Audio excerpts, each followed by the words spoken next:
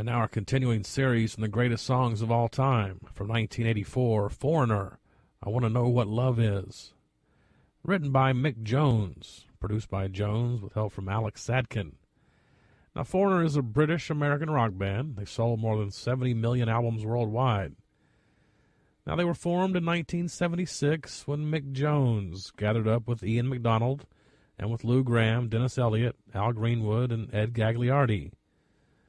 Jones came up with the name from the fact that he, MacDonald, and Elliott were English, while the others were Americans.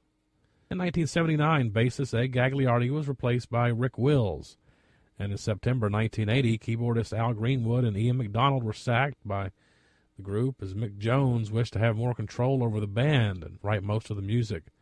They were now down to a quartet. They brought in session players, as was needed, to record and to tour. In the meantime, their fourth album, Four, was released in 1981. It had hits like Urgent, Waiting for a Girl Like You, and Jukebox Hero.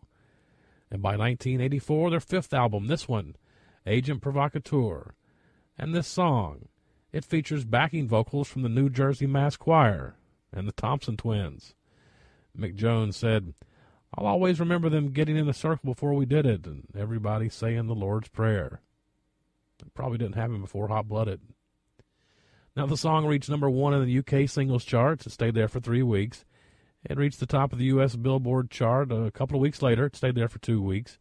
It was Foreigner's first and only pop chart topper in either country, although this was the third of 4 number 1 singles on the mainstream rock chart. It was also a giant hit in Australia, Canada, Norway, Sweden, Switzerland, and South Africa.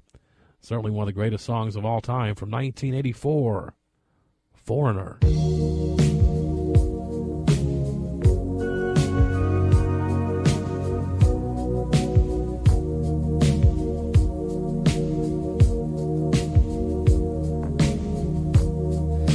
Take a little time to think things over.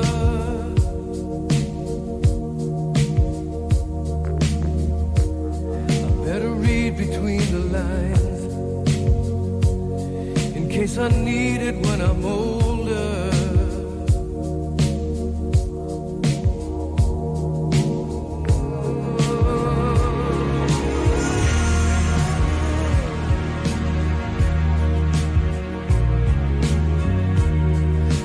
Mountain I must climb,